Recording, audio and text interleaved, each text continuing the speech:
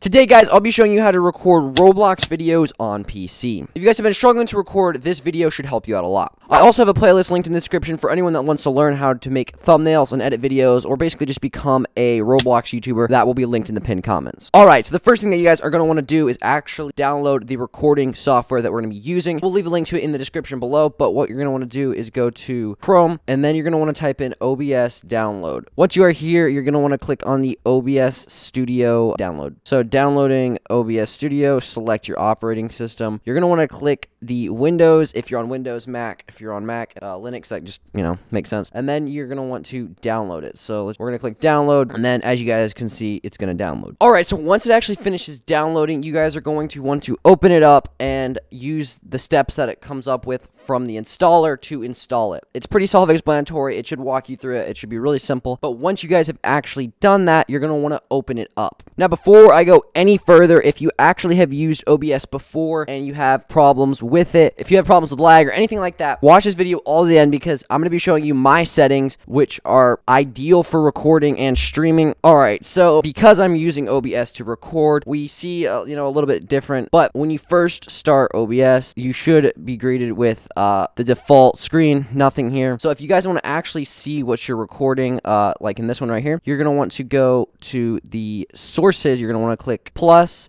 and then you guys want to click on display capture. You're going to want to either create new or add existing. Now, assuming that you don't have the add existing, if you guys just click on display capture 4, you click on make source visible, click on OK. This should come up, capture method, automatic, display. It should all come up as it should be. Turn on capture cursor or not capture cursor, and then we're just gonna click on OK. Alright, so now we can actually record our screen. You guys just click on the start recording button. Now we can actually record our screen. But there are a few other things that we're gonna want to take a look at. So we're going to go into the settings real quick. You guys want to go to the output. You guys want to click on recording. And because I am actually recording right now, I can't change any of these settings. But you're going to want to make sure the recording format is MP4 or something that's compatible with your editor, your editing software. Because it will start out, I think, as an MOV. And on a lot of editing softwares, at least that I use, it doesn't work in those. So make sure to change this to what you need it to. If you need an MP4, an MOV, whatever you need it, just change it to that. Alright, so the next thing that you can also do is save where you want your videos to actually save to when you are done recording. I have mine set to my videos folder, which is probably blurred because it has my name in it. If you wanted to change that, you guys could just click on browse, or you could change this. But again, since I'm recording, I can't change anything at the moment.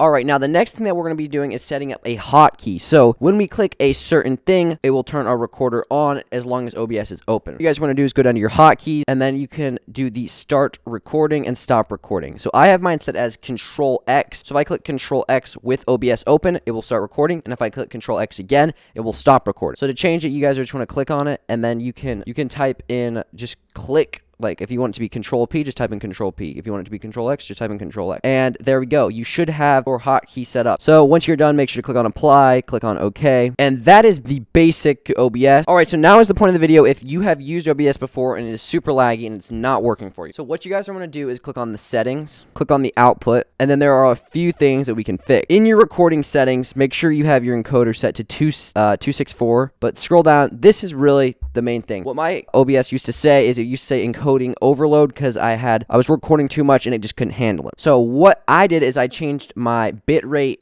to 50,000 kilobytes, keyframe interval 0, ultra fast, profile none, tune none. This also says none. So set your settings. If you're still lagging and you don't have these settings, try changing it to it and it may actually fix your problem. And then guys, you're going to want to go to your video and you guys want to click on common FPS value. Click on that, change it to 60. Now if it still has the exact same issue at 60, try lowering it. I keep mine at 60 frames per second because that's a pretty good place to start. And then once you guys have done that, you guys can click on OK, and you should have OBS set up. So that's pretty much it for making a Roblox video on PC. I will try making a mobile one soon, so be on the lookout for that. And also go make sure to check out the playlist in the pinned comments below.